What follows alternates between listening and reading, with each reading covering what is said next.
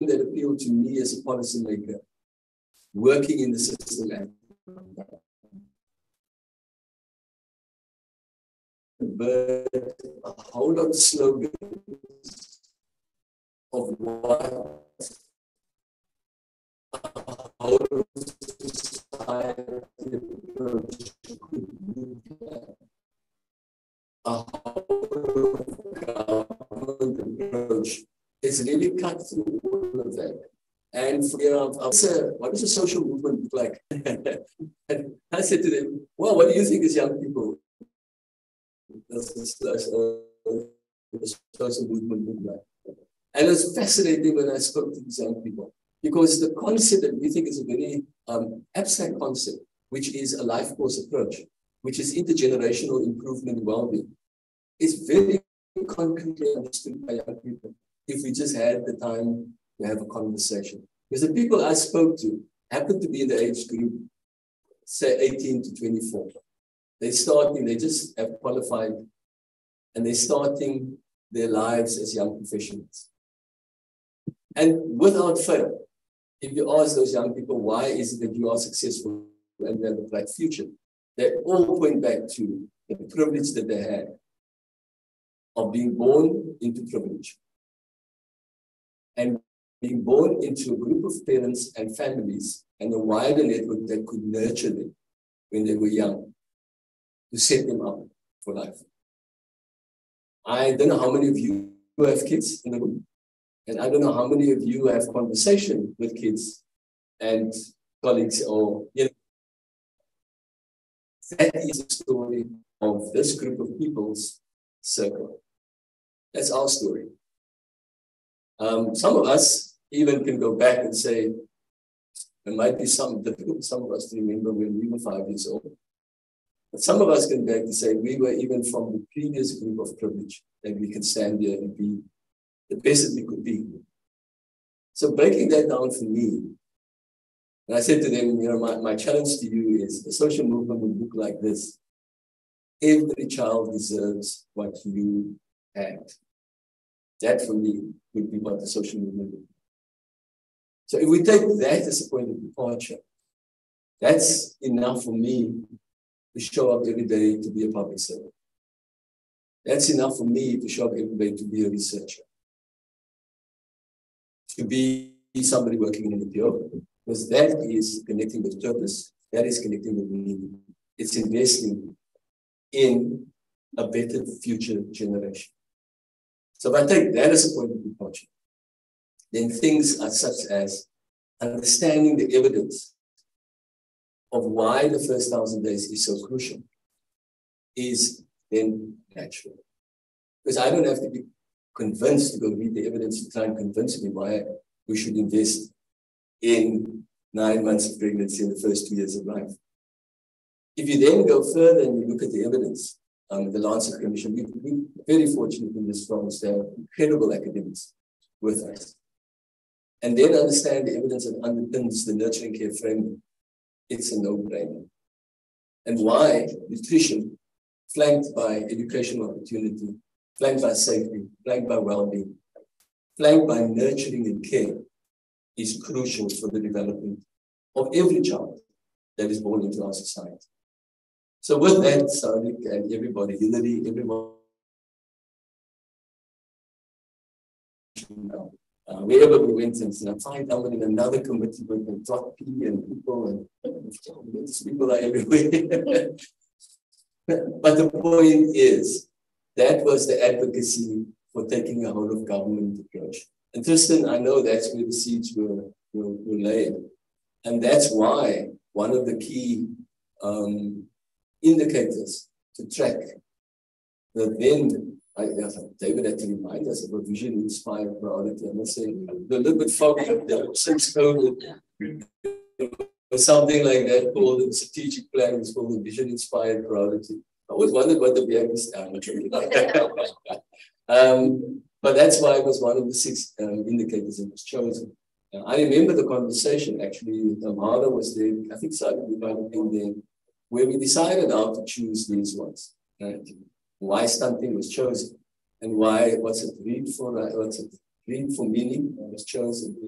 And a range of other things were chosen because we were actually applying the life course approach. And we want to galvanize every single government department, every sector of society around investing in children as investment into the future.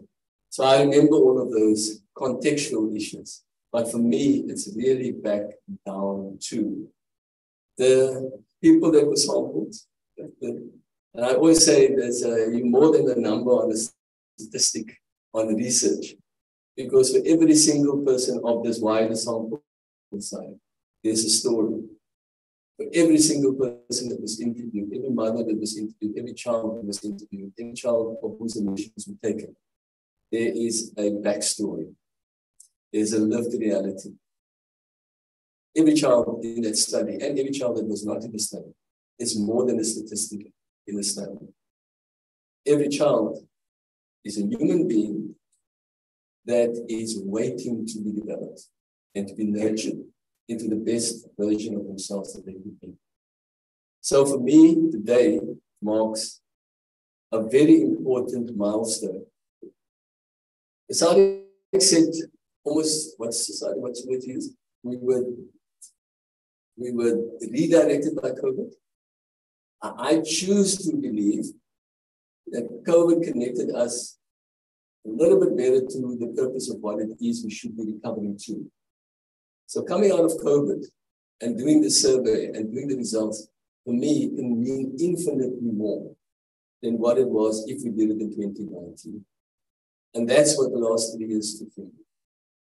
Is it gives us an opportunity to do everything differently, to do it more intentionally, to do it more with mindfulness.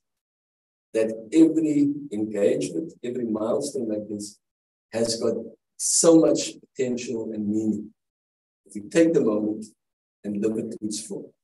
So understanding what the status of stunting and obesity and the status of nutrition is of children in this province is a very, very important reflecting moment for reflection for the society of the Western Cape. Say, let's take stock. Here's a marker that tells us how well or how not so well we have looked after the basic needs of children in this place. What does it represent to us? An opportunity to change the future.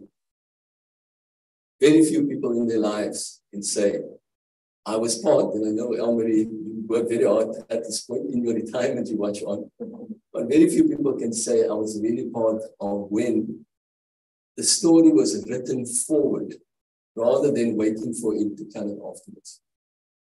Let's use this opportunity to write the story of nurturing and caring for all the children of the Western Cape. Thank you.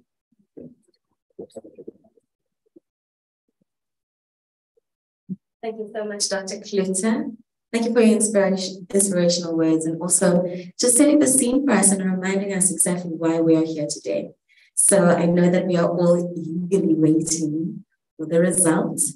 I'd like to welcome Professor Maria Senegal to present the results to us.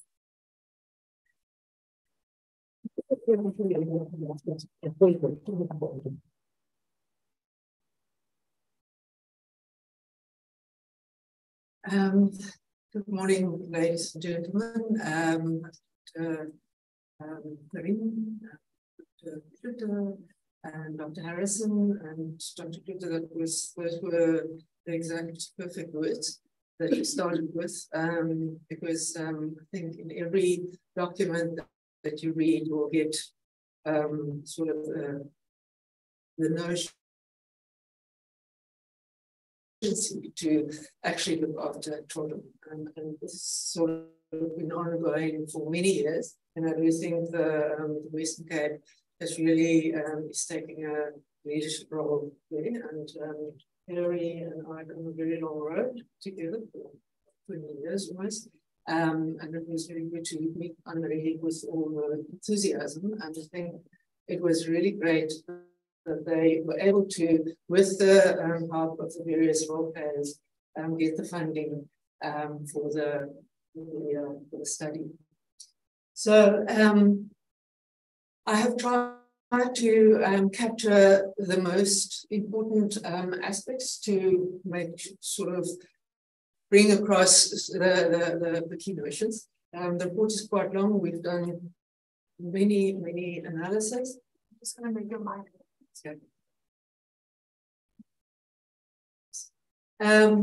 And yes, so ultimately one needs to decide how much you can say, but I am very privileged to be here to be able to present the results on behalf of the research group. So I would like to also acknowledge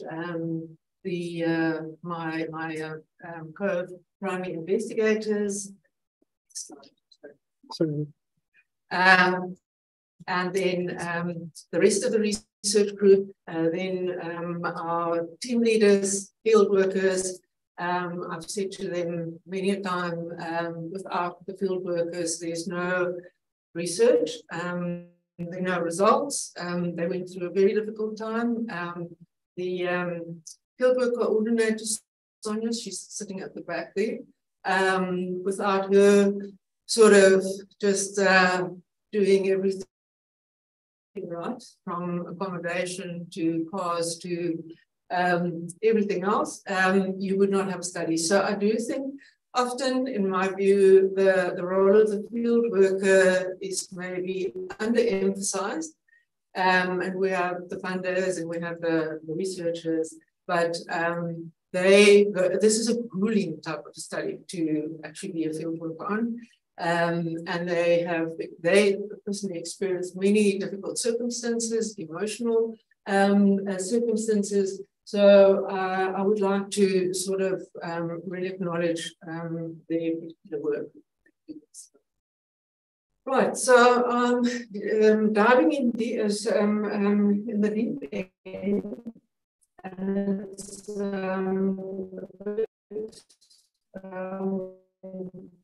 for me to see actually what's on the slide. I don't know whether move the lectern a bit forward, would that be possible? Sorry. Right. Okay, that's great, thanks. Right, so Andrea, just to give you a picture of sort of what has been going on over the decades, because it's literally now like around about 4 decades. If you look at the most recent on the update on malnutrition in children under 5 years old, that's the left-hand graph, is the international projection. And the top line is stunting, and you can see I added another data point from 1980. Sort of in the 1970s, if you go back in the history, you will see that there was the interest in looking at the nutritional status for malnutrition in children was, the interest was increasing. And so 1980, you can see almost half of the children in the world seem to be stunted. No, sorry. Previous slides. Okay. And so we can see that here by the 2000s that it has gone down quite substantially. And then from the 32% it's gone down like to 21%. This is now worldwide. If you look at specific regions, 2 regions, some regions in Africa and in Asia, it has been going up still. So it's not going as downwards as we see here, but then at the bottom we can see at the same time, so the double burden, that is very important, and that is why we also felt that it is really important to also add obesity. So we have the stunting baseline, but we've added overweight to the baseline so that we can monitor, that can be monitored. I will be very for the next survey. So and so just to put perspective, and this is a very rough graph from the national level survey, so it's many little surveys. And I want to caution that the age groups vary. Some include the 0 to 1 year olds, some are just from 1 to 5, some are from 1 to 3 and 3 to 6. So aware with that, but we can see the trend going up in the two, that's the demographic and health survey. There's a 33.4%. Sorry, I'm having an issue with the stream. So there we go. All back to Okay. It is amazing anyways that you can stream it to everywhere. So some technological issues can be expected. Right. So and then we can see there seems to be a little bit of a decreasing trend. I just want to say that in 2003, as part of the Lancet series that came out in 2008, South Africa, with that prevalence, was one of the top 20 countries in the world in terms of stunting. And we were treated all sorts of investigations at that point. And then the question is now, this is the latest national surveys know that that is for the total group of 0 to under 5 is about 17%. So it's looking very different from what we see here. So I'm giving you a peek into the results there. Then we have our overweight and obesity, and we can see what is happening there. But the earliest data that we have is from 2003. So overweight and obesity wasn't really monitored like the underweight. So the undernutrition was a big focus, but now we need to understand that we actually need to give attention to what is going on there at the bottom. Right, next slide, please. Okay, this is just another illustration of where South Africa sits. So we are in the high category, not the highest, but in the high, we both for stunting and overweight. Next slide, please. Right, and so I'm not going to go into detail here, but over the years, numerous policies and declarations and initiatives were started to actually address the undernutrition problem. And over time, some goals for overweight, prevention of overweight or reducing overweight also started coming in. And especially in the second international conference in Rome in 2014, which was sort of quite a bit of a landmark. So there were words that was used is eradication of this and eradication of that, which if one looks at it really realistically, and when in the 80s it was eradication, by the 90s and now we are, maybe we can go to the next slide. The newest, the latest, this is now an update of the earlier goals for 2025.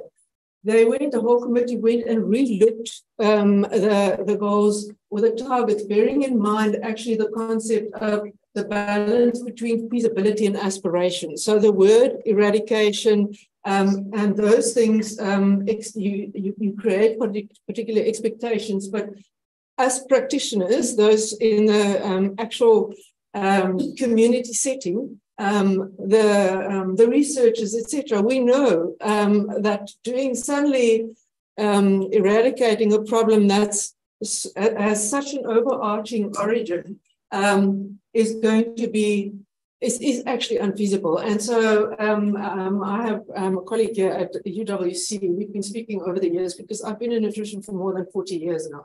So you see the trends that you almost become a little bit cynical about all the hard work that goes into this, because it seems like we're never achieving the goal. So now they've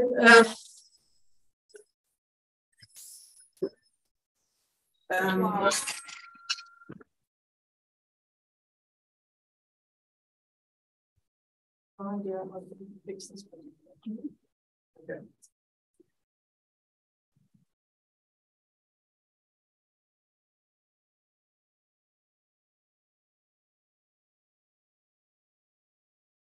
So now we're looking at stunting, a reduction, halving it by 2030. So there's a lot of hard work that needs to happen. And then the overweight to be less than 3%. Now, if you're looking at a prevalence of more than 10%, then that may also even be one we need to look very careful whether that's achievable. Right, and then the breastfeeding, but I'm not going to go through all of them in detail. And this is just a quote from that particular document as the world counts down to these targets. Millions of women, children, and adolescents worldwide remain undernourished, even though there seem to be successful interventions out there. And political commitment, financial investment, like we've now heard from Dr. Klutter, that is since 2016, that's been the case here. Next slide, please. And so this is where we now come in, and I think the background of the study has been very well described by Dr. Klutter. So basically, we wanted to profile the malnutrition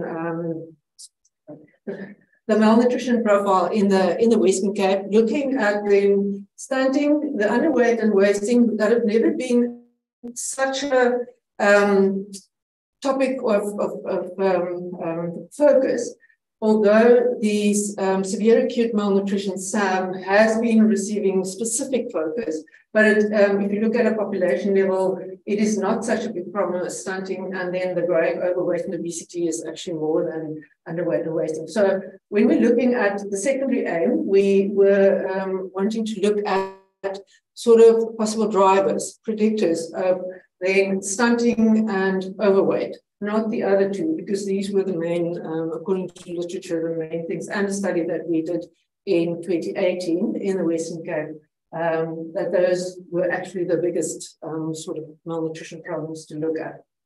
Next slide, please. So I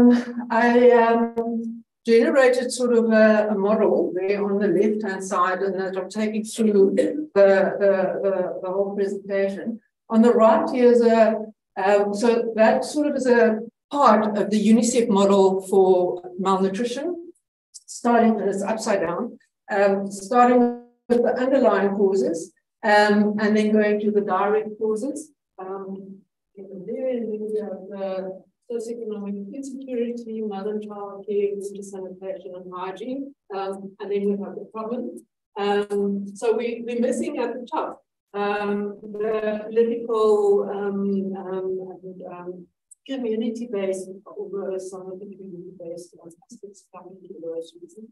And then this is a more recent update, the many versions of this UNICEF model, but we sort of use that to that part of the model for the study. And so the aims, the objectives were to assess each of those streams, and I'll go into a bit more detail in some of the next slide. So I think something that Dr. Klutter emphasized is the whole concept of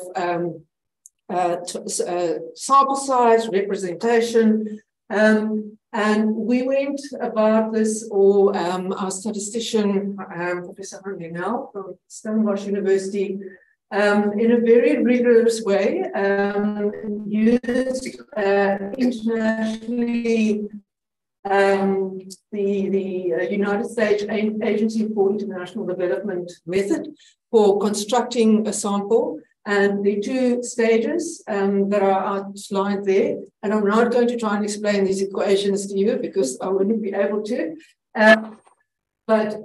So we have the three areas that are typically included in demographic surveys, what we refer to as EA types, enumerator area types, urban formal, urban informal, and then usually we have rural.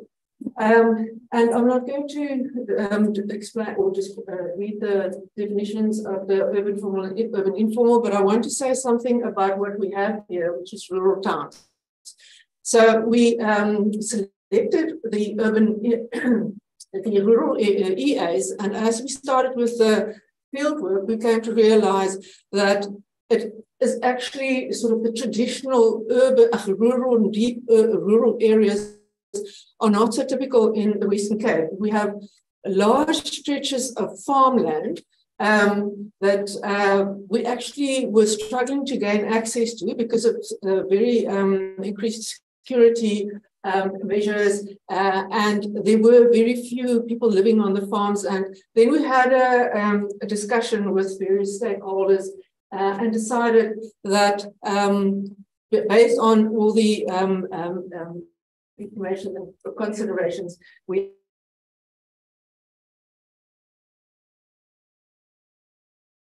actually focus on rural towns because farm workers migrated to these areas, and so this is not 100% comparable with previous studies where we had rural areas. Next slide, please. And this just depicts the yellow is then the urban formal. Yeah, I'm just not going to say much more. It just gives you an idea of the spread. So next slide, please. Across the Western Cape, and then in the Cape Metropole, we had the most EAs because that's the most densely populated. And this is just, I think this is a good example of the rural town where we have a little town with farmlands around it, and then urban informal and urban formal. Next slide, please. And the anthropometric measures, I'm not going to go into the detail, but we used internationally accepted standards for training and doing the measurements and also the interpretation. So the child, we measured the length, the height, length or height, and weight, and the upper arm circumference, and then the primary caregiver, the weight and the height. Next slide, please. Okay, so this is again the model, and so the research questionnaire was designed using this conceptual framework. So to the left, we have the socioeconomic and food security. In the middle, the mother and child care, and on the right, water, sanitation, and hygiene, which is abbreviated as WASH. And what is unique to the study is that we actually had a very broad range of indicators reflecting all of these various situations. And we used that to develop a care index and a WASH index, so that reflects the sanitation, water sanitation. We have a care index that reflects all of these indicators that are in here. Were the ones that were linked over out of the 25 that were considered in a principal component, iterative principal component analysis process. And then we have the same here, this is more well known, the well index. These studies use well index, but then we also, and then we, for the prediction, okay, thank you. That's question. For the prediction of stunting and wasting, we actually use the scores then of these indices so that we have an overarching picture of combined factors that actually contribute. So now you may ask, don't you lose the maternal education, which we know is many research studies have shown that is an issue, or that's a contributor, mother insufficiently educated. But now we see that we also want an educated father, a father who is working, a child who's exposed to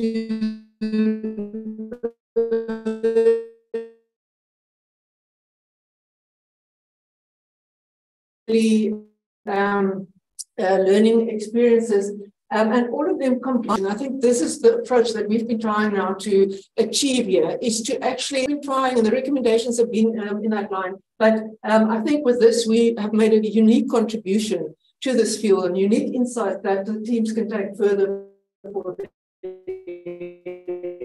for their work. The same then for the WASH index. And so then all of these Next slide, please. Sorry. Um,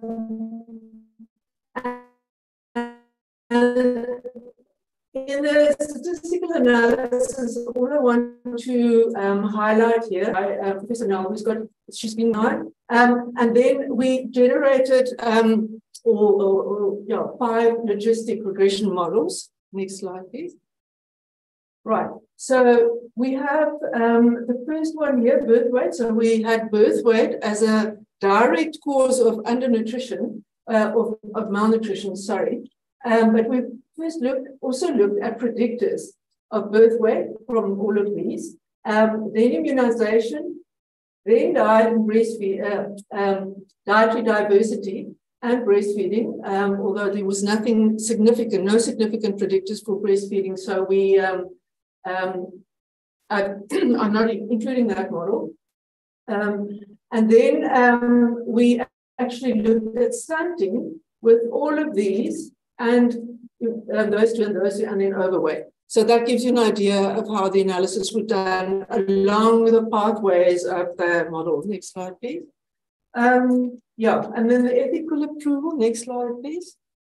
And just a very brief socio-demographic profile of the children here. So we can see how well the year groups were represented in the sample. So, and then we had the genders just about split in the middle. The race profile, which was very similar to the Western Cape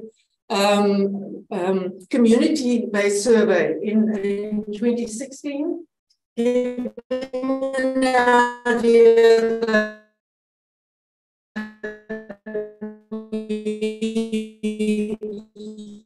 sort of had the sort of a representation of the problem with the eighth child in the family. Weight prevalence, we can see this is where there would be a medium public health concern, and mostly we are actually in that range, except in the older children, specifically in rural towns, that we found the underweight was more pronounced. Next slide, please.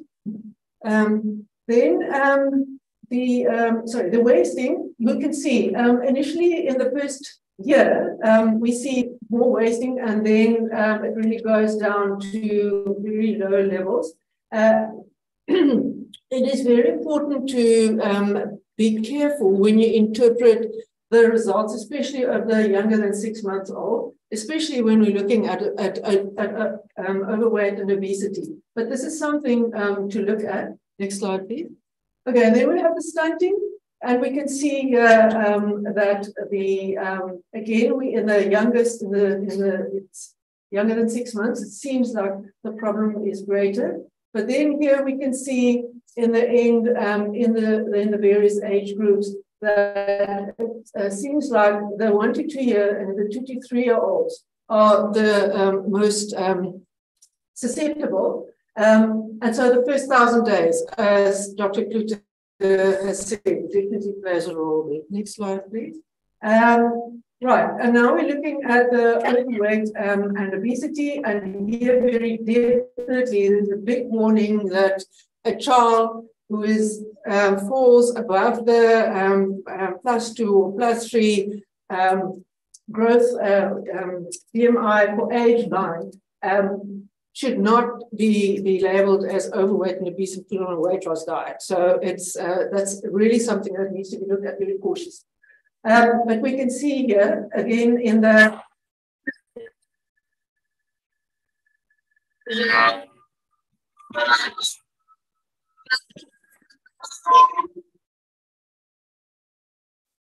in the same age group that we see the more stunting, we also see the more overweight and obesity. The combination of stunting and overweight was only about 3%.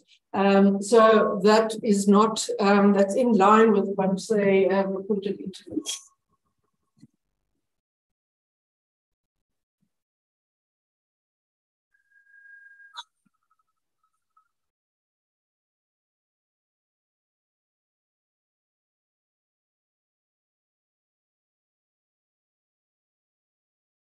And then Key economic indicators, we can see that the dwelling type was mostly formal, the household income, mostly from salaries, and then what is important is that 71% of the households had at least one grant, various grants. And then the income, we can see that we had not so many in the high, but middle and lower. And the food security, which is also depicted in for food in the last month, is almost half. But then the actual hunger was 1 in 10 in the household, and a child 1 in 20, which is 1 in 20 too many. Next slide, please.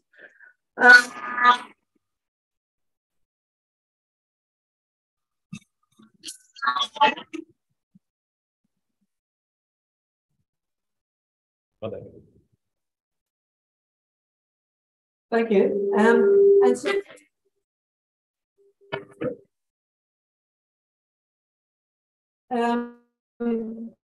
if we look at the mothers, what is a concern here? Half of them less than great health. So we've been talking about the education, and it still seems to be a problem. Only about 40% employed. Antenatal care, at least one visit looked good. Overweight and obesity prominent, as we see in the national surveys. And the fathers, a third did not have more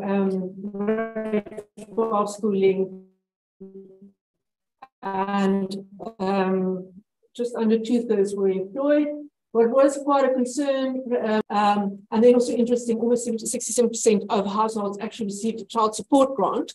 And then 82% did not attend some other form of early child care program. Next. And then when we look at the sanitation, mostly they had piped water in the dwelling, mostly in their own dwelling or in the neighbor or in the yard. And then the toilet facility, mostly access to a flush toilet. And then in their own dwelling, and then hand washing facility. Most 75% had a hand washing facility. In some we couldn't actually see or view whether they had one or not. Okay. Right now, looking at the birth weight, we can see here that 17% had a low birth weight. And then if you look at the predictors, we see that the household income, wealth index, and then the mother smoking, using alcohol, BMI, higher BMI, and then lower gestational age. The green arrows is for the 2 to 5 year olds, and the blue arrows for the younger than 2 year olds. So we can see that for the first 1,000 days, it's the mother who weight and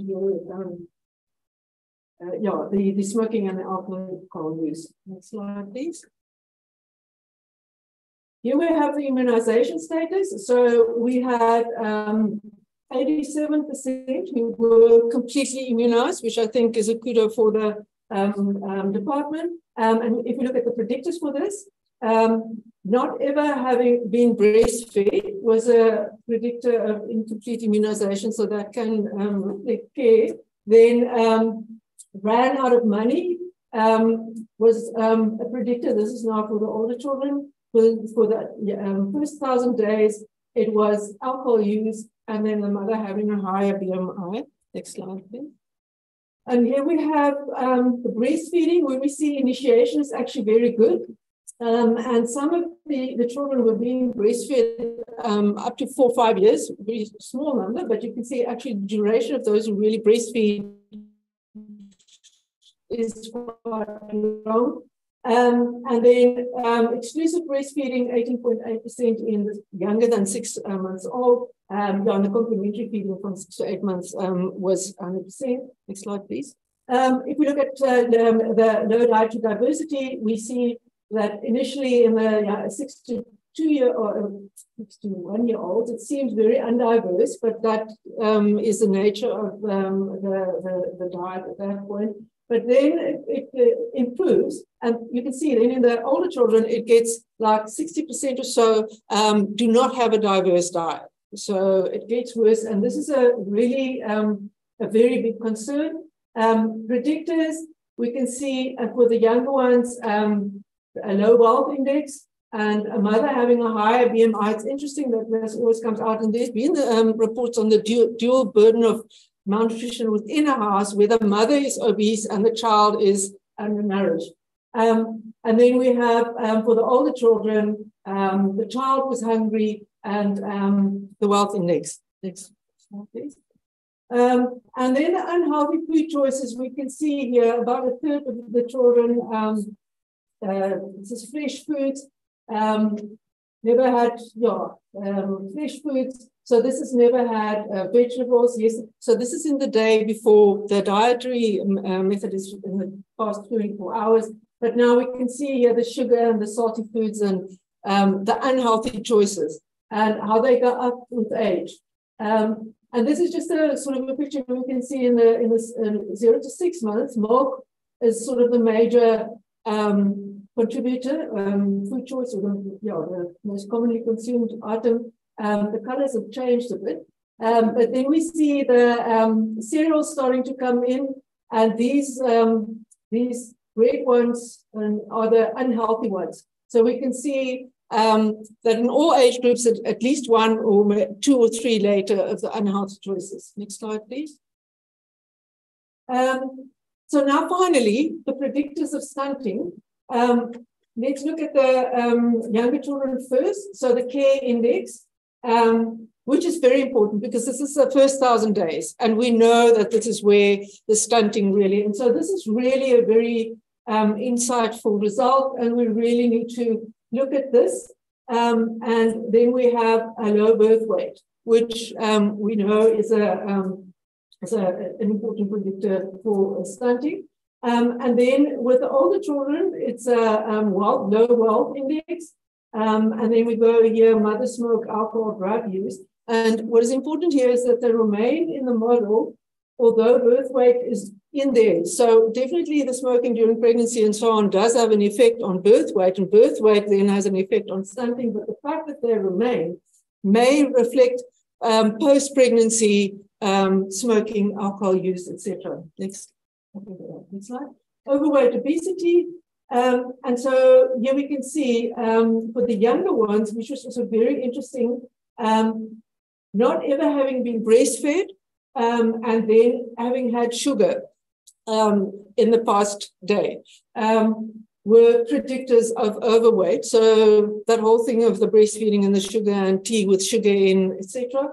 And then also the BMI of the mother. So a higher BMI, we had a higher weight. So this is for the first 1,000 days. And then for the older ones, it was just birth weight. So a low birth weight again predicted a. Okay, next slide, please. Almost done. So the conclusion here then, that we have a double burden of malnutrition. The stunting was close to the upper cutoff of the medium public health level of concern, but in the younger than 2-year-olds, it gets pushed into high. So although it seems like it's been going down a bit, there is still very good reason for concern in the younger age group.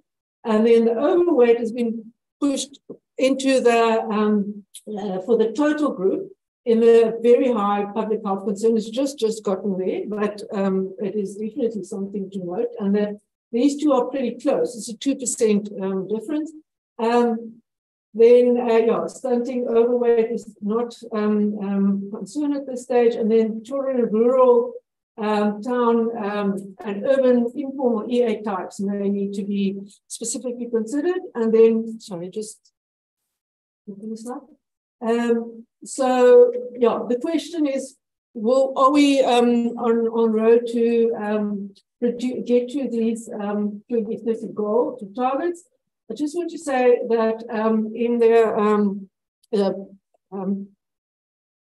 provincial dietary intake survey in 2018, where we looked at children from 1 to 9-year-old, we had a prevalence of, it looks like there's been a decrease in the stunting from 2018 to 2022, despite COVID, which is encouraging for what is happening here. Okay, so basically the recommendations have been are very sort of compact, if I can put it that way, because there are many things going on, many parties who are playing a role, making inputs, NGOs, organizations like DGMT, the departments, all of these programs, and it would be good to actually develop what I call a roadmap of what is going on, who's doing what, etc., to take stock. And that's going to be quite a big job to do that. And then from there, look at what did work, what did not work, and then see where do you want to emphasize, which things do you want to cut, where do you want to actually put more money, because in the end, we don't need to reinvent the wheel. And the Western Cape has implemented many strategies that I know of over the 40 years that I've been in nutrition, mostly all the time in the Western Cape. I do think this is definitely going to inform sort of upscaling some interventions, downscaling others, maybe some new interventions. I do think substance abuse is something that we mentioned, because it seems to be a strong factor. By the way, the child grant did not come out as a predictor of anything. Next slide, please. The important thing that I think that the group will also need to discuss is the fact that with the focus on preventing and addressing undernutrition, we've now seen the upswing in overweight and obesity. So the interventions need to be coordinated so that you don't inadvertently actually contribute to the next problem. And we've seen the swing everywhere. So it's not unique to South Africa. But this one must be very mindful of this. Next slide, please. And these are just a few slides which I'm not going to really talk to, because I just want you to see closer. This was for promotion of breastfeeding. It starts in 1989. And these are all the guidelines and declarations and everything else. And I think worldwide, the whole promotion of breastfeeding is still a problem. Next slide, please. This is sort of acute malnutrition. So you can see that comes from the 2000s. Next slide, please. And obesity, the first one, 2016. All right. Next slide, please. Thank you very much.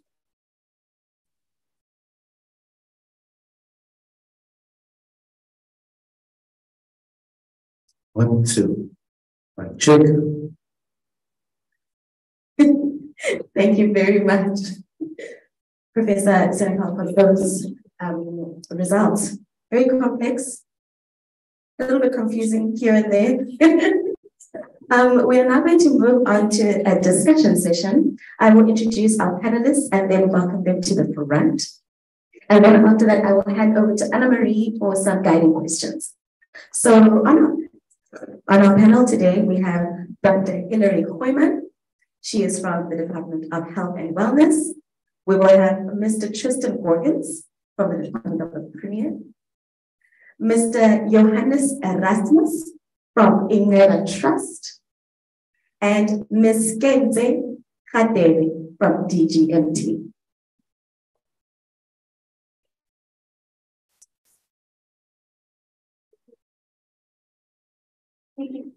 Okay, thanks everybody. I hope the sound is better for the online folks. Sorry about all the buzzes and shouts from the mic.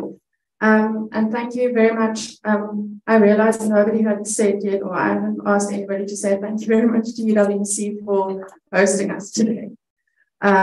And thanks for all the tech support, guys. All right, so we're going to start with some questions. I'm going to start with Dr. Goeman. I think it needs to be switched on still. So much mention has been made already about the first 1,000-day project, and you have said so many times you've really lived it in all aspects of your life. Can you describe to us a little bit more at that project and the interdepartmental elements of that project? Has not worked.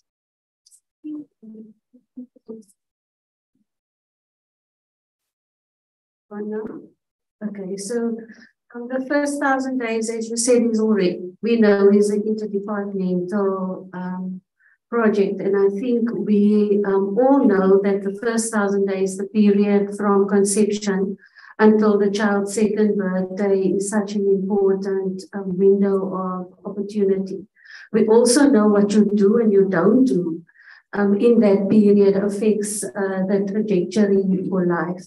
But if we look at what children and families face, the adversities they face, it lends itself to a interdepartmental, intersectoral, multisectoral response that is required. And I think it was made earlier about the nurturing care framework, and it's also well aligned to the Rotel booklet and its components that really guides us to say what is needed for a child to be well nurtured. I mean, so all those elements are important, and if you look at that, it is rather complex, but it sits across the spectrum in various sectors, and thus, sectors need to pull together to respond. Great. So, given that this is an intersectoral problem, then when we've done this piece of research primarily from the Department of Health and Wellness, the next step then is to take the data to your colleagues in other departments. Can you tell us a bit more about what that process may look like and how other departments can use this data set? I'm just going to take a step back to say that, the advantage of working interdepartmentally and multisectorally is that with this data also that we have now is understanding the problem. We now in a position where we can understand the problem, we can take stock in terms of what the drivers are. And in that way, although we've already developed a shared vision as a collective, one's able to then respond also as a collective. There's other advantages in terms of just developing the comprehensive, holistic interventions that's required, because clearly from what was presented, it requires not one single intervention, but requires multi-level interventions. And I think looking at the data, everyone can use it, not only us as government. The data is rather rich, but I think we shouldn't fool ourselves that it cannot be used at the lowest level, and that's at the level of the community. To create awareness within the community, understanding the importance of good growth, development, and ultimately nurturing care. There's also lots of opportunities for us to use this data now for our forward planning, to have more targeted approaches in certain areas, because having an understanding of the differences in the different contexts is really important, because we know the environment around the child and the family is so important, and we've got better understanding now, having much rich data to plan together, and I think not leaving communities behind. So coming back to whole of government approach to our implementation as well as whole of society.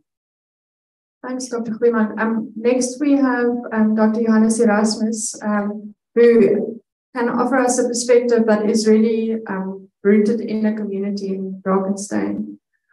So thank you, Johannes. So we know that in South Africa and in the Western Cape, there is not yet universal access to quality early childhood development services. But in your context, you are attempting to make that happen, which is a brave process. Can you tell us a little bit more? So we know there are multiple components to early childhood development or nurturing care. Can you tell us your approach to nutrition, please? Share some more. Thanks. Thank you, Anne-Marie. I made a PowerPoint presentation, which hopefully will be, I'll just do this. And say what trust is in the BAL environment in Drakenstein, and we support 189 ECDs in the Upper Berg River area, which we call. We implement about 30 projects, but we use nurturing care as an organizing concept for those projects, of which adequate nutrition is one of those 5 pillars. And we also do the annual nutritional status assessment every year. And that's one of the projects. And it's the 3rd year that we've been doing it. There has been, can I quickly say, there has been growth. In the 1st year, we trained the mentors. NCD has 9 mentors, and they went out and measured 67 of those ECDs, the children in those ECDs. The next year, we decided we want to broaden the capacity, and we trained the principals, the 67 principals. This year, we trained all of the 189 principals so that they are able to do it, the capacity, but also interpret the data. So what I would like to say, yeah, so we have 5 projects. The first one is the nutritional status assessment, where we need to sort of up the capacity of the principal to be able to do it, and also to sort of drive the nutrition thing in the ECD, within the ECD. The next thing, also with the nutrition studies, it helps us to understand the need of the children to an extent. The second thing is we do kitchen training with the Department of Health. We've been doing it for a few years because we believe that the people in the ECDs who prepare the food, they are crucial. Their thinking, their behavior is crucial to what ends up on the plate. Third thing, last year we started training principals to create their own food garden, but also integrate the food garden into the day program. The 4th one, initially we thought that we would develop a referral system because of the results of the nutritional status. At the moment, we use all health-related issues so that the principal of an ECD is able to refer any child in the school that she's concerned about to the Department of Health network. And there's an NGO in the BAL area who helps us with this. Then we also collaborate with outside of the BAL, and they provide us with 5,000 free breakfasts to our children. So those are the 5 things we do.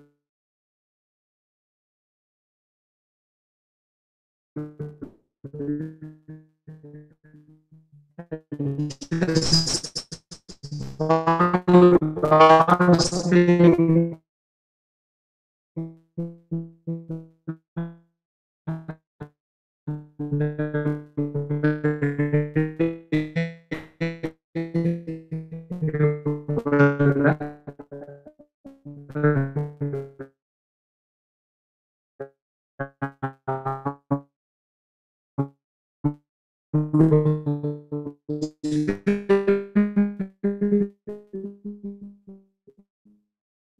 might sound a little bit teens in school and behavior patterns. Just is that we've got to do is to build that surveillance capacity. Something when we're talking about next steps to really make sure that we build that capacity to all who are in the community. So be that community health workers or ECD principals, or people who operate feeding schemes at community centers, that we really build that nutrition surveillance capacity more broadly, so that we don't have to wait 5 years to know that the problem has shifted, but that we can really tailor our interventions on a more ongoing basis.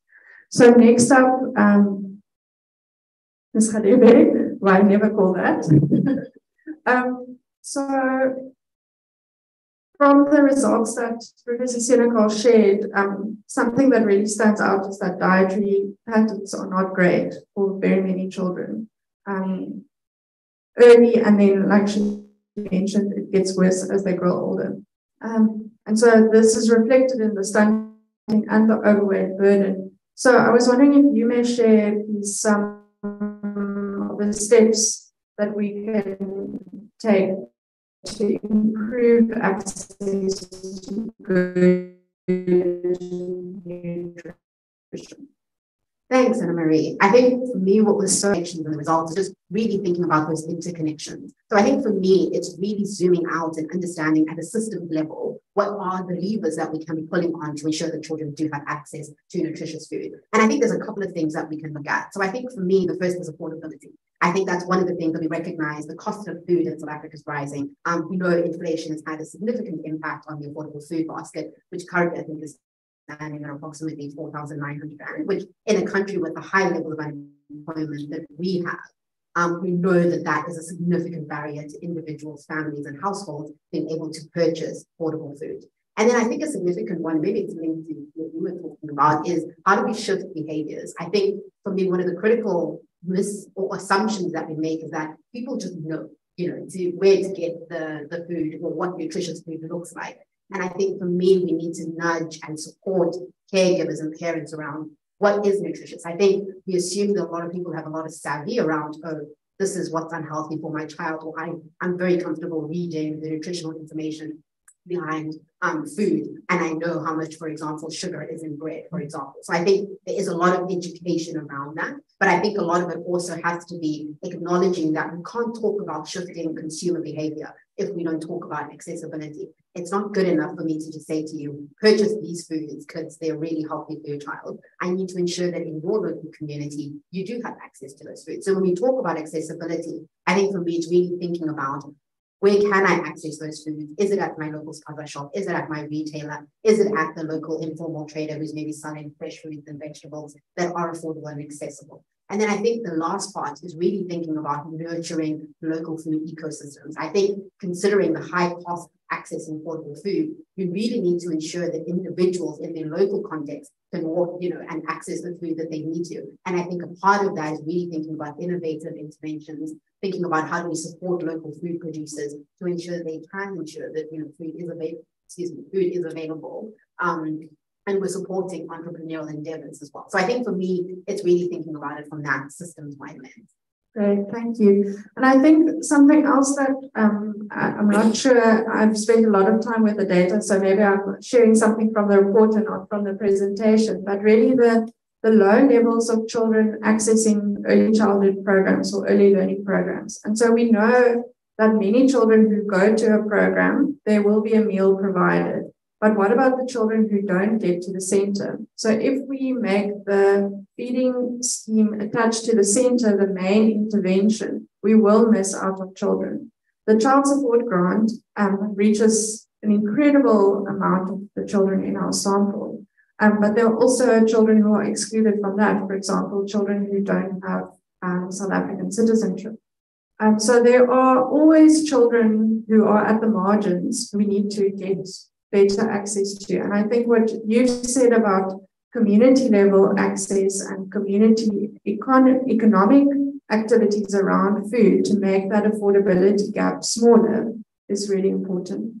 I don't know if you have anything more to say about early child or early learning programs.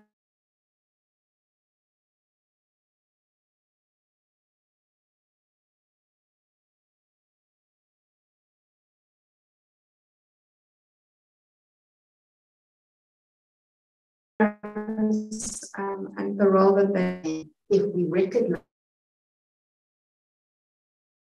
that early learning centers or ECD sites are these opportunities where we can ensure that children do have access to nutrition, then we really think about how do we support them. And I think we've already gotten some signals here at the national government around how they're thinking about nutrition for early learning. But I think for me, it's beyond that. And I think it goes to your point around what are the gaps and what are the missing opportunities. And I think for me, something that I wanted to share is a project that you actually worked on, which is the Masi Creative Hub, which is really working with young people in Masipumelele and connecting them into their community. So they're really embedded, they're from the community. And their outlook or their mission is to really educate early learning centers, parents, caregivers, vendors, as well as their local clinics around what does nutritious food look like, but also understanding what drives, behavior for me as a parent when I purchase certain goods. And I think for me, there's a real sense of like agency around work like that, where we're really centering the experiences of those who are living in these different contexts to really understand how do we, at a systems and policy level, then shift in order to support them. And I think whether that's with local food producers, because they also have a local food garden. And I think for me, what was really interesting is that they work at multiple levels. So on the one hand, they have a soup kitchen where they're providing meals to children who aren't in early learning programs. So I think that's critical as well. So they're addressing that gap. But then they're also really thinking about, at a policy level, what needs to change, what needs to shift and change in our community. And I think when I see the work that we're doing here, where we have government, we have other collaborators and stakeholders that come together to really invest in work that's critical, is to do that at every level. And I think for me, that's a great example of how possible it is to do that. That's a fantastic segue to our next speaker. And I hold it. Yeah. Okay, so Tristan, I'm not going to stand on ceremony and call you Mr. Goggins. So we've heard today about the conversations that were had many years ago now about elevating stunting as an apex indicator. Can you tell us a little bit more about how you manage an advocacy process to make sure that stunting is on the agenda at such a high level? I think something we've really tried to promote in the Western Cape government at a strategic level is to shift our focus from outputs and comfortable, achievable targets to really thinking about outcomes. And what are the big issues, the big hairy issues that really make a difference in people's lives? And stunting, because it's such a complex phenomenon, is the ultimate outcome to tackle. And I think one of the things this research challenges us with is that we're now going to need to add obesity to that conversation. We're going to be thinking about triple burden actually, but primarily those two outcomes as the ultimate targets we need to be chasing. But obviously the challenging thing there is you sign yourself up for complex things, you actually need to have an organization that is ambidextrous enough to chase multiple avenues of trying to address this issue. I think 30,000 Days program is a great example of that. But I think one of the things that we can see coming through in the data is that what happens after 2. We can see that the stunting, that's where the threat is. It's the gap between 2 and then and 5. And we're feeding and we're intervening very well in the first 2 years, we can see. And government has a clear program as soon as the child enters grade R and into the schooling about feeding. But there's a vital gap there that the ECD platform interventions in centers and outside are tantalizingly offering us. But I don't think we've stepped into that space yet, particularly at scale. And that's our next challenge, I think. Great, thank you. That's encouraging to hear. And so in the province, there's also the Nourish to Flourish program. I was wondering, for those who aren't familiar with it, if you could just give us an overview and maybe share how you think this data set can plug into that program. So the Nourish to Flourish program has taken a food systems approach in trying to address food and nutrition insecurity. So speaking to many of these interlocking dynamics that we've already heard from the panel, but we've decided to focus on children under 5, quite consciously, because we're so worried about the dynamics and the lifelong effects if you get it wrong for young children.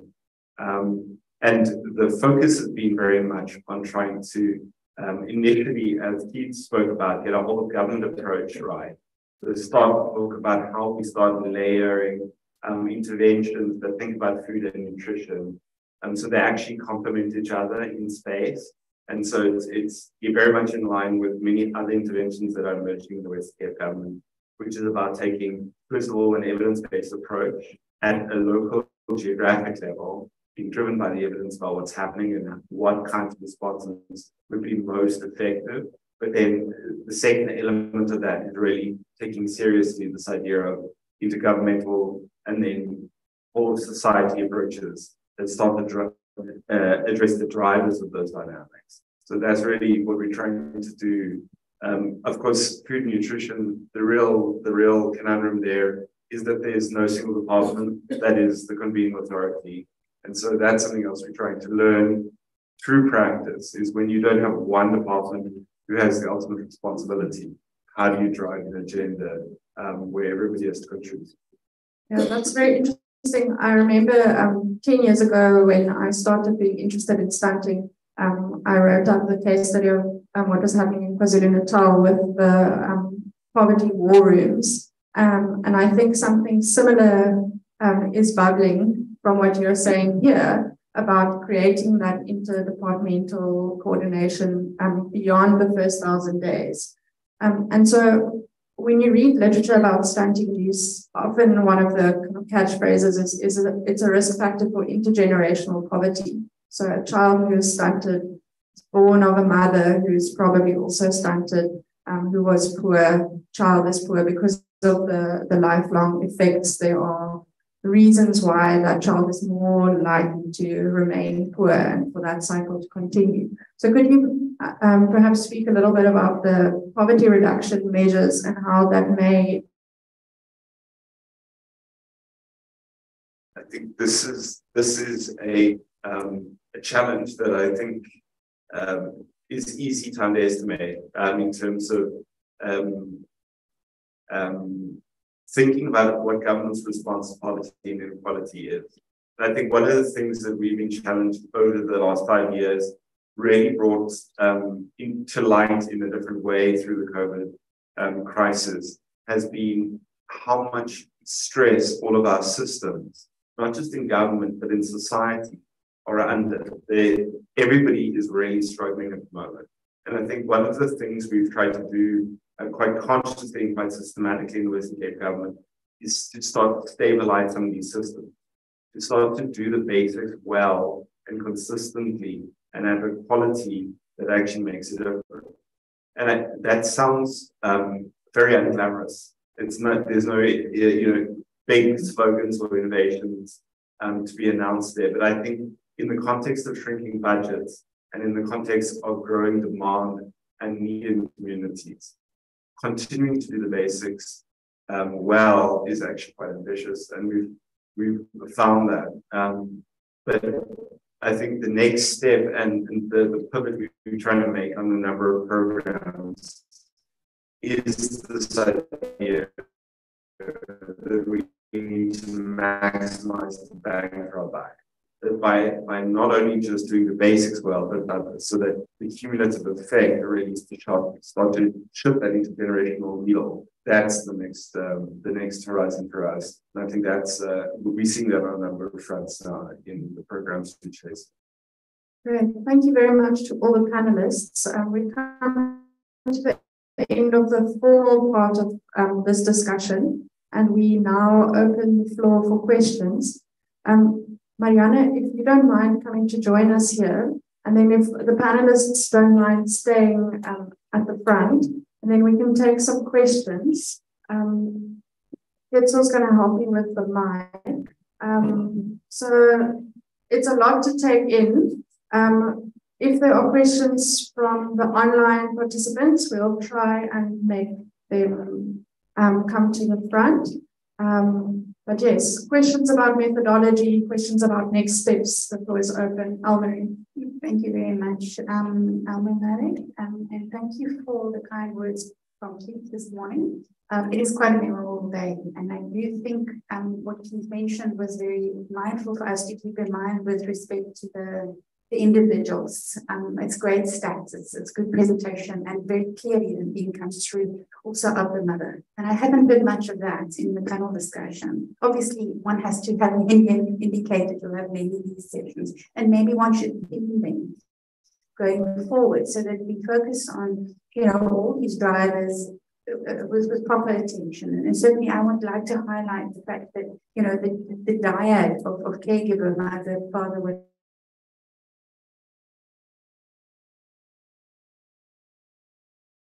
and child is critical in your deliberations going forward with generations that understand that your data that speaks of smoking and drinking and substance abuse as intermediary factors under that are symptomatology of underlying trauma, underlying disconnect. We won't achieve what we need to. We have got very good models. Next to me sits dealing with many years with Pilani, who showed amazing reductions in these data of stunting and overweight by supporting mothers in the first 1,000 days. So as basic as that, you talk about basic systems, you know, how well can we do our community healthcare worker support for pregnant women in the first 2 years. So I think it's a great start. Lovely to be invited to see where this is going. I think it's giving us a huge kickstart going forward to do a lot more work. But I would put it 3 out that they don't make mistake people have done over and over again, and that's just look at the child. The child has in a context, and unless we design whatever interventions we take forward to look at that relatedness, and we have got lots of experts. We've got mental health colleagues that can teach us about reflective practice, about supporting parents, about infant mental health. They all just need to be in the room, and part of the way going forward, we as health have got mental health on our, you know, stakes, and we need to be doing this very much in mind of the psyche that's in the room, not only the body. They are related.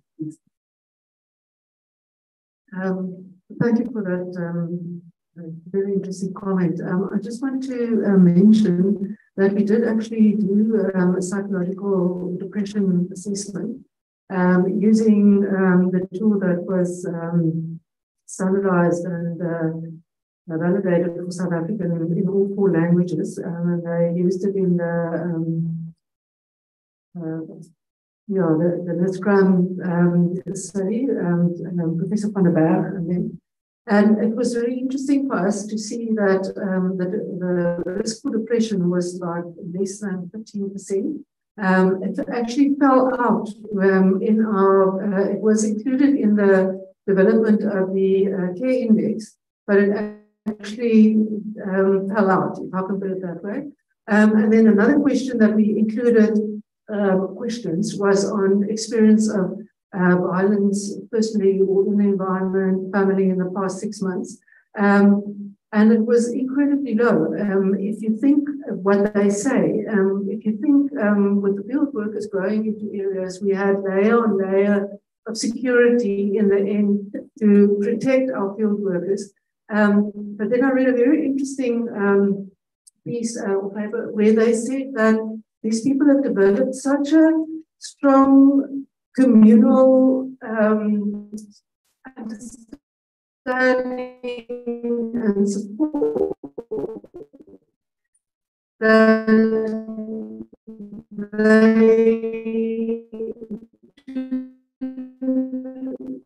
even though these things happen, they seem to be able to, they're resilient, we can put it that way. Not to say that it doesn't need a day, but for us it was extreme, sort of really stressful scenarios. So I just wanted to add that. So there's a lot in the data there that you know that you don't see directly reflected on this. Thanks. Yeah, so I'm trying to draw from what I saw from the results, what that means for policy and implementation. So what I appreciate is what you say is a value add. It's not done in other studies. It's create a relation between that indice and the findings of care. So I'm interested in, you know, the correlation between the wealth index, the care index, and the WASH index, but more for me, the wealth and the care index. So if you take that as an approach, from Hillary, Johan, all the way to Tristan, all of you touched on it.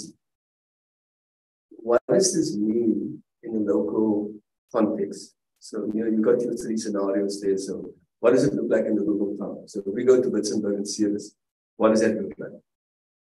If we go to Mfuleni, what does it look like? If we go to Bishop Davis, what does it look like? That's your three type archetypal local context that you have created. So for me, the first question is, Tristan, I hear what you're saying, but I think we woefully fall short of stepping into a stewardship role as government. Now, it's easy for me to say because from a health perspective, we have no question about the fact that the health and well-being of every citizen in this province is under the stewardship role of the Department of Health and Wellness. So I've got no qualms. So I don't lose sleep about what is my mandate, what my constitutional mandate and all of that is. We operate from that basis. I don't believe we necessarily as a whole of government operate from exactly the same. So if we did, we would not be saying that between the ages of 18 and 5-year-old for vulnerable children, that there's no custodian stepping forward. I cannot believe, I'm part of government, I cannot believe that there's no custodian. So having said that, the thing that's very useful for a frame, and I'm challenging the panel, if you bring those three indices together, and you look at the outward manifestation, which is stunting and malnutrition, and we said the others maybe not that significant. But if you bring that together, what does it mean? And I know you tried to use the old UNICEF framework. The thing is much more proximal to me because I'm also co-chairing currently a mental well-being initiative. I'm also co-chairing safety initiative. The socio-ecological framework makes a lot of sense, right? So going from obesity and then these proximal behaviors. So the first thing you started saying is these are the behaviors. So it's the choices, and it's about the agency of the caregivers or the household. I don't think any mother or any caregiver gets up in the morning and say, I'm gonna starve my child. I don't think anybody sets up with the intention of saying, I will create an obese child or I create a stunted child. So there's something, like you say, the resilience is there. I would have to believe that the custodian or somebody in the household has got the best interest of the child at home. What is the structural factors that influences that person's agency to make the right choices? Now, unless we use this opportunity, we will be skirting around the edges. And that's where the boldness has to come forward, I believe. It's really about understanding what influences agency and choices. And then you can't get away from the fact that those things are linked to your three indices. It's linked to your wealth index and it's linked to your care index. A little bit to your hygiene and sanitation index, but it's linked to the context where you find yourself. It's your environment, it's your, let's call it, your educational attainment of how maybe a system has failed in terms of what your education attainment is. And then lastly, it's linked to your wealth, it's your income, your household income. So just there is evidence across the world of how to actually turn that around. Whether we have the political will, whether we have the government will to actually step into that space, that's what's called for. It's bold action. So it means that we need to go in and pull the regulatory figures on, or regulatory levers, on unscrupulous providers of non-nutritionist foods, then we must do so. Who does it? Who goes in? Who regulates what happens to it? If it means that we say we're sitting in the Western Cape and there's a whole lot of fruit being used in, but it's not accessible to somebody in a small town, which is right next to the farm where it happens, and it's right into the township where it never reaches, but a lot of that food gets stuck. Who's responsible for that? Who steps into that to take a custodianship role on those? So there's some, I mean, you know, I'm always reminded that somebody sits in the Western Cape and says, I think look a little bit better than elsewhere. Actually, we should be doing much better with the resources we have. We should be doing much better with the natural resources, the ability, the capabilities we have at our disposal. Are we brave enough to take the systems approach? Okay, it's nice to say systems, but are we brave enough to go system-wide? Are we brave enough to go system B? What does it mean for that person whose choices are compromising their prevalences? That's what it's important. So I believe in myself as a public servant. I do believe that this is a cause that's worthy, that everyone should be willing to say, for the next generation, we invest, we do whatever we need to do, and we call to responsibility whoever needs to be called to responsibility to look after the decision. It's a bit of an activist target directed to us in our term, but targeted the panel to say that this is a challenge for us to step into. Thanks.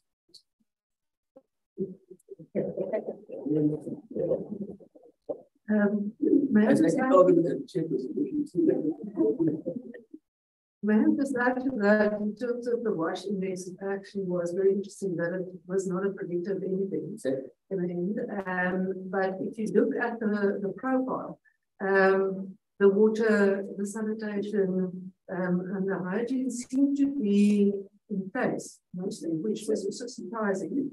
And it was very much in line with what was found in the 2016 Community Health Survey. So that seems to be that's the basis of this. And then we also looked at household level indicators, just something completely more outside the water was looking at the floor, how clean the floor was. So this was a subjective observation by the field worker, and the cleanliness of the child's clothes. That was actually in the index. They were retained there, or they ended up being not a good actually, and they were very good. So irrespective of the circumstances, there were differences between the EA types. And so it's again that resilience. So yeah, just to add to that, WASH concept. Great.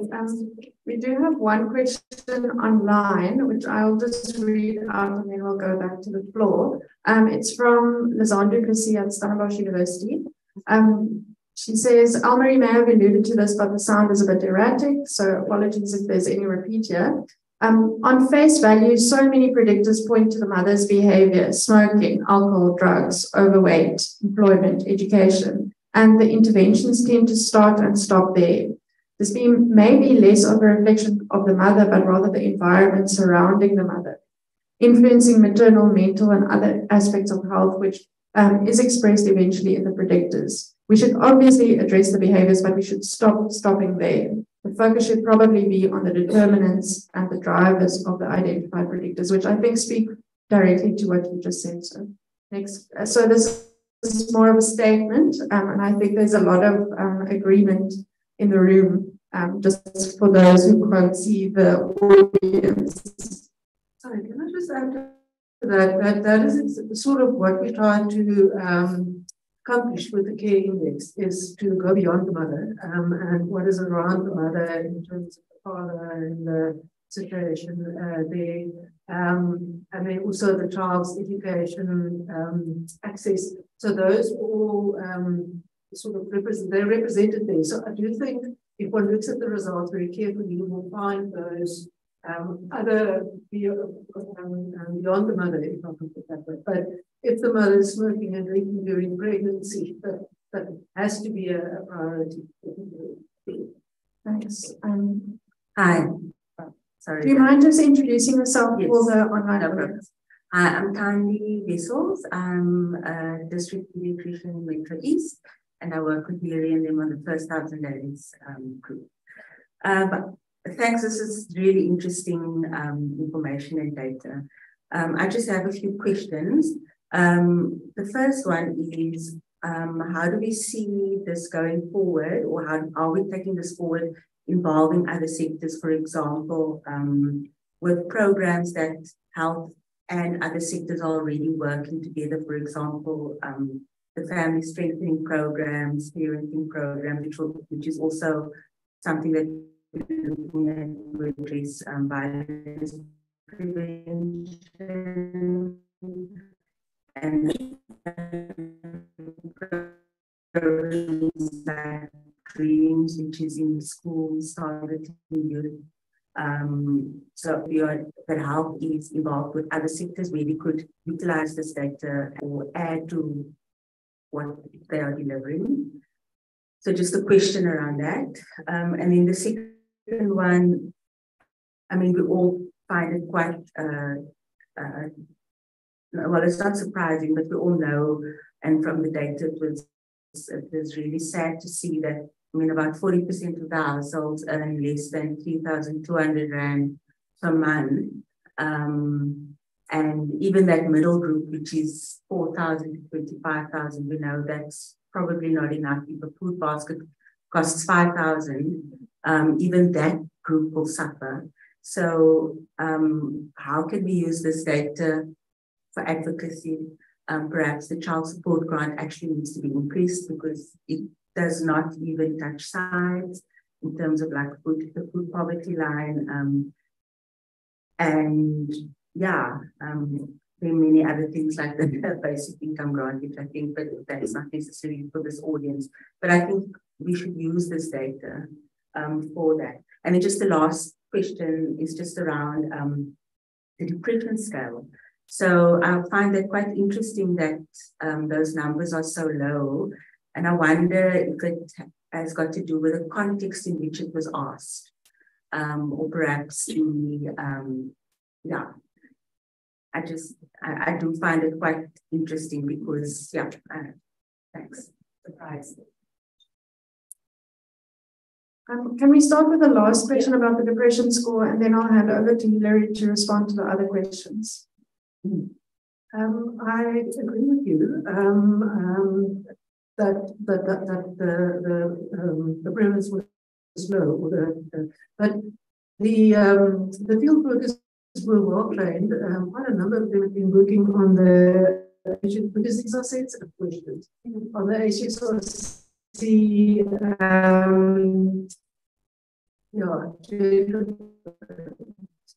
Gender-based violence projects. So they were, and we discussed them, and so yes, we have to. And then, I mean, this is so surprising because I checked like about how to check myself, and you see these questions coming through, and you just see happy most of all the time, and you just cannot believe it because of the circumstances. So yeah, so this is the outcome, and what can definitely always to any self-reported information you need to consider carefully, but because it's such a huge sample, it does sort of indicate that for some other reason, and I do think this resilience thing is something that we cannot need to sort of even consider. I just want to make a point about the grant, the child grant, and that type of intervention.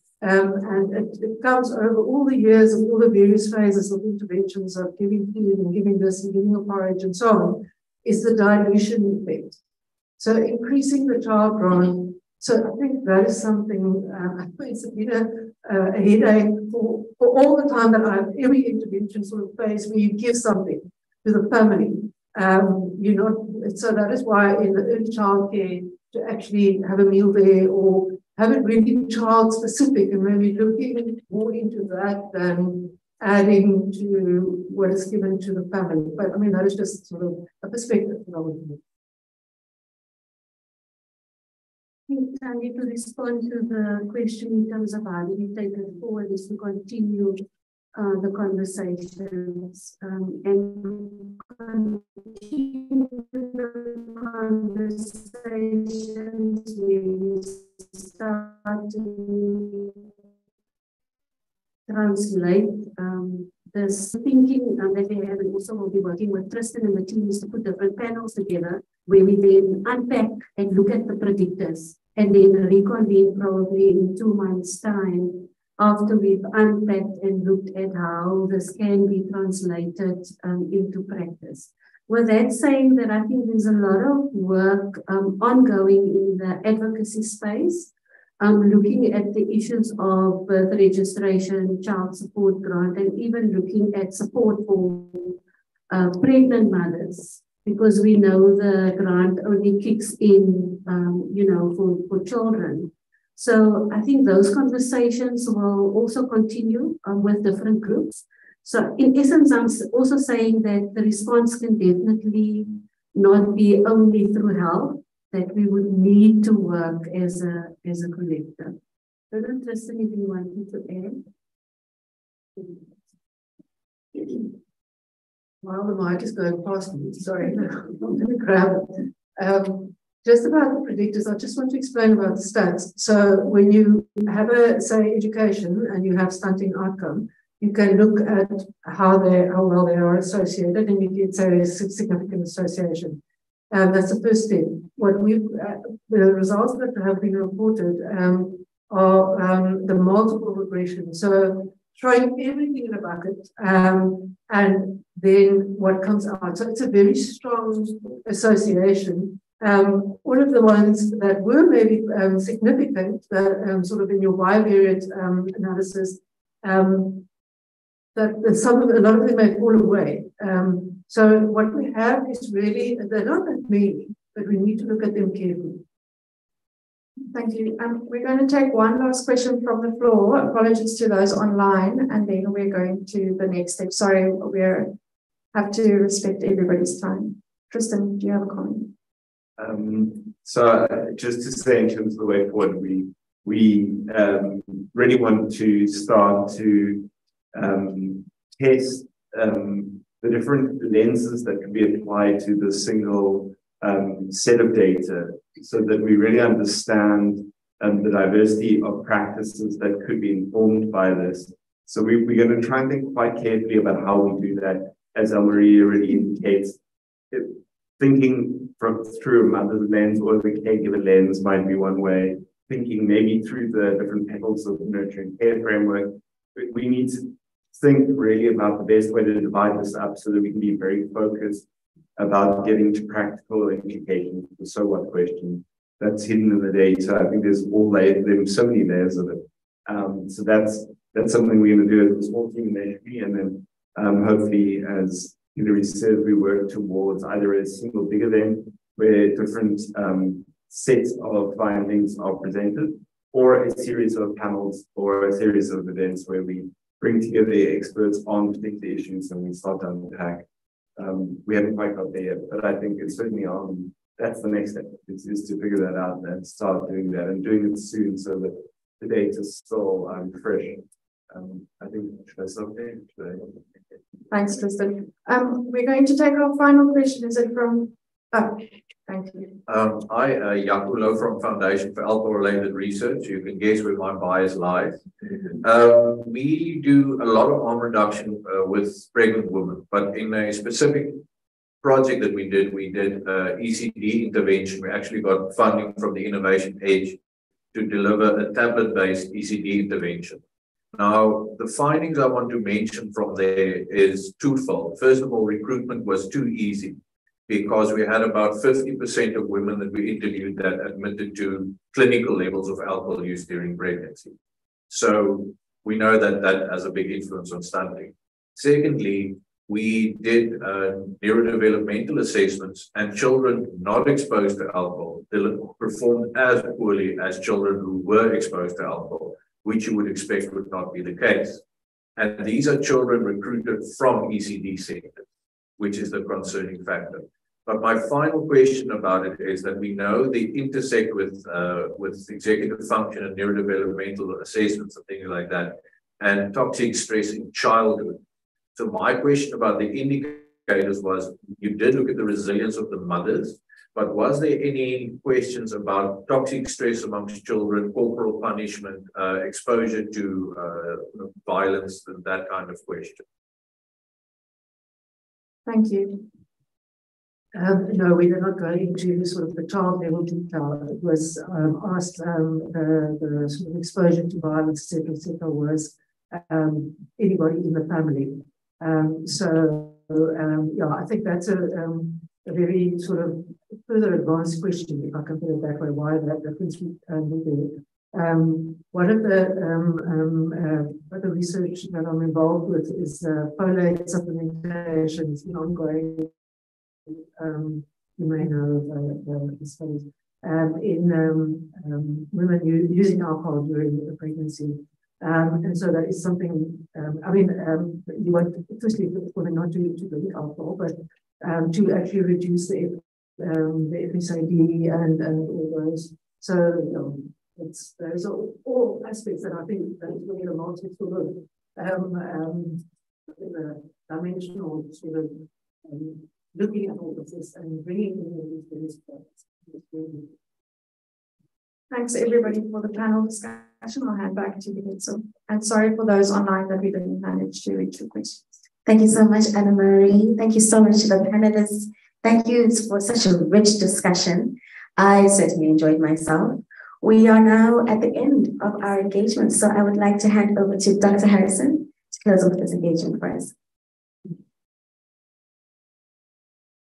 Thanks very much, and it's been a fantastic collaboration. So thank you to the Western Cape Department of Health and Wellness, to the research team, to the DGMT team, and to all of the community workers and others who were involved. I really do think that it represents the type of collaboration that this country needs. We have a limited amount of expertise that sits across a variety of sectors. We have to find ways to work together if we are going to create the sort of leapfrogs that synergy can bring about in a resource-constrained environment. I want to make a couple of points. If you want your economy to grow well, your children have to grow well. Now, why is that the best kept secret in the country? Okay, why is it that the economists don't know? Why is it that when we talk about economic growth in this country, issues around child nutrition don't feature at all? And I think we've got to take that seriously. It's our problem. It's our problem. Why are we keeping that secret? Why is this room not full of economists? Why is it only full of health people?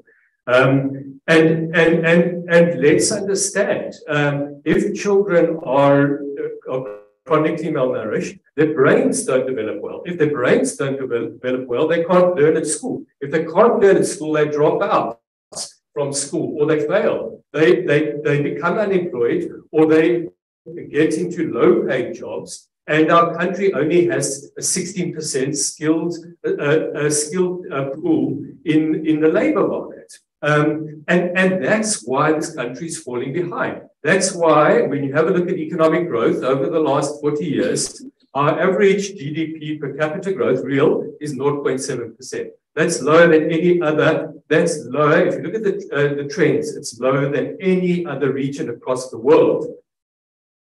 And if you look at countries of similar economic growth to South Africa, South Africa's got the highest stunting rates compared to any of those countries. We've got so far, we can't get any further. We're stuck. We have no way of further developing and contributing to a knowledge economy. And we know from developing countries, we know from the analysis that half of the total factor productivity growth, in other words, those factors that are driving economic growth that are not just capital and labor, we know that 50% of it in developing countries is still development. 50%. And if we have a look at the human capital index of the World Bank, we see that the two biggest drivers of South Africa's low ranking, 78 out of 130 countries, and the reason why only 43% of the potential human capital that could be developed by children born today will be attained by the time they're 18, only 43%, is due to two reasons. One, a high stunting rate. Two, the fact that our discounted years of successful education is 5.6, even though our children are at school for 10.2. And we know that's due to poor teaching, but we also know that it's due to inability to learn. So the case is strong. I know everybody says that their special case is what we must get behind to drive economic growth.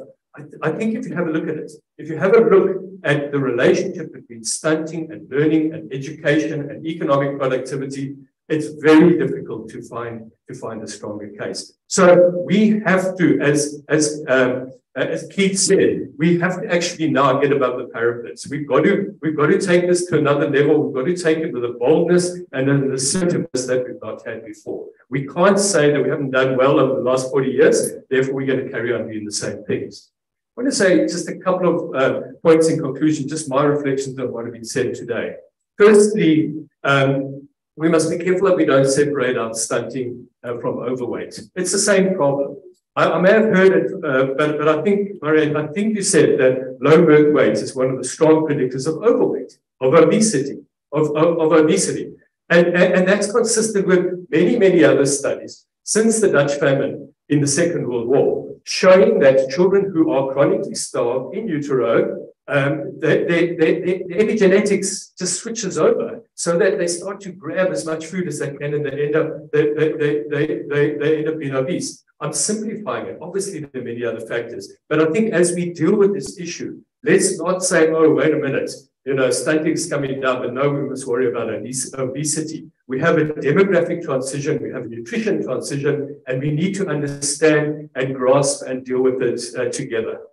Food choices, and Keith, you touched on this. Prices distort food choices. Okay, we know that. I can send you the studies. So people don't have choice. You can see it. Go to your local Woolworths. Those of you who shop at Woolworths. The place is full of beautiful salads. I mean, it's incredible how full it is. Go to your ShopRite and see how small the vegetable and fruit section is. Okay, now we need to understand it. We need to understand that food affordability drives people to substitute proteins with carbohydrates. Okay, we've got to do something about that. That's our fundamental problem. It's not just about how high the children are, it's about the nature of the food that they are getting. Child support grant. Child support grant only provides 70% of the total nutritional need of a child. We've got a 30% food gap. Well, we say people can fill that, okay, but they don't. Why? Because we've got a 25% stunting problem across the country and a little bit lower here. And if you add the fact that those children need cooking oil to cook the food and a bit of clothes and nappies and all the rest of it, we've got a 50% food gap. So we have a real issue here that our children are not getting enough food. And this is really the point where I want to start here. That there cannot be nutrition security without food security. Okay, that is the starting point. So we've got to be careful that we don't get so bogged down in all of the socioeconomic indicators that we lose track of the fact that we have to ensure that children have sufficient food, okay, which we know is not going to solve the stunting problem because other factors like diarrheal disease and housing and maternal considerations come in, but it is the starting point. It is a necessary condition to achieve nutrition security. So I would like to challenge you not to get bogged down in too many meetings, not to get bogged down in too much process. You know the stuff, you know the provinces. We've heard the specifics at the local level. You guys know what is going on. And I'd like to suggest that there are a few things that you have to focus on now. The first is food affordability. You have to. I put a proposal to Treasury, to NEDLAC and others in the last couple of weeks, and to industry, and said, how about this? Let's identify the 10 best nutritional buys. Okay, dry foods, let's just identify that.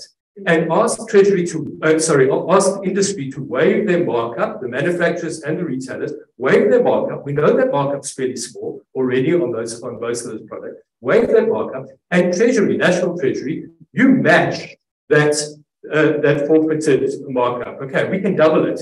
We can get a 20 or 30% reduction in the cost of that basket of food. And then we must come in behind. We must promote that basket of food so that people start to promote it. It's not the whole solution, but we need to be thinking differently because we know that government simply doesn't have another 225 Rand to add to the child support grant. It's going to have to come from industry. It's going to have to come from others. We need to be thinking creatively about that.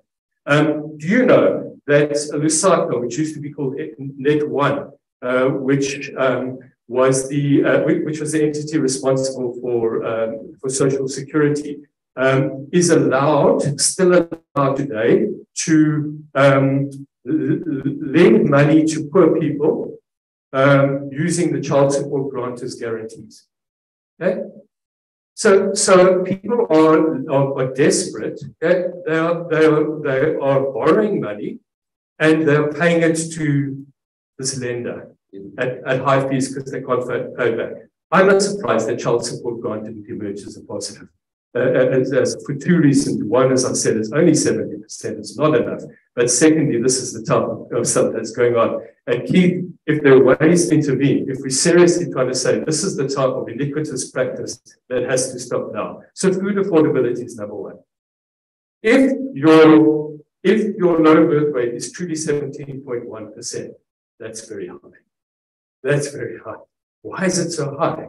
The national is 14.1, 14.8 at the moment. Why is it so high? It's unusually high. And I think we need to understand that. Is it due to high rates of alcohol in this province? Is there other stuff going on? But I would completely agree that we've got to focus on pregnancy. We've got to look at this package of supporting pregnancy. And we also need to look at what we do in the first 6 months after children are born for low birth weights. You know, in India, they had a strategy of intensive support for in the first 6 months after low birth weight and saw a dramatic improvement. We know that without that, it's your low birth weight kids that are going to end up as the permanently stunted children. And then finally, this province has done the most in terms of taking alcohol harms reduction seriously. The Premier's office is involved in it, a fantastic white paper. Now we're going to get it over the line. I really would appeal to all of you to ensure that the Premier doesn't fail that final line, that the pressures from industry are not so much that in fact the Premier and the Premier's office backs down. It's absolutely critical if we're going to address malnutrition in the Western Cape that we get in place those strategies for alcohol harms reduction. Regulating training hours, hopefully introducing some sort of pricing strategies. These are the things that are critical. My last point is this. We don't have a choice. Constitutionally, the right to nutrition for children is embedded in the Constitution. It's not subject to progressive realization. It's an absolute. We've seen from this survey that the rates have come down, but still we are violating the rights of 1 in 5 children in the Western Cape. Can't be tolerated. We have to do something together. Thank you.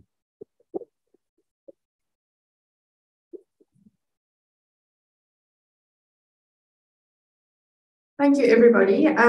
Those online, thank you for staying a few minutes extra. And thank you again to all our in-person attendees. Getzo, would you like to say the last words?